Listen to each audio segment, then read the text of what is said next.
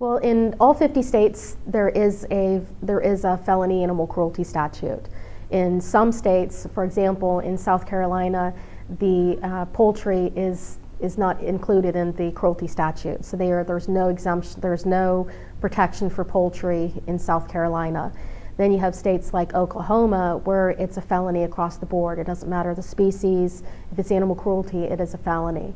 So each state's going to be different, and then you have the sentencing guidelines that are issued that is handed down, and the judge has to go by these guidelines, whether it's 0 to 6 months for probation, whether it's 6 months to a year, up to a year in jail.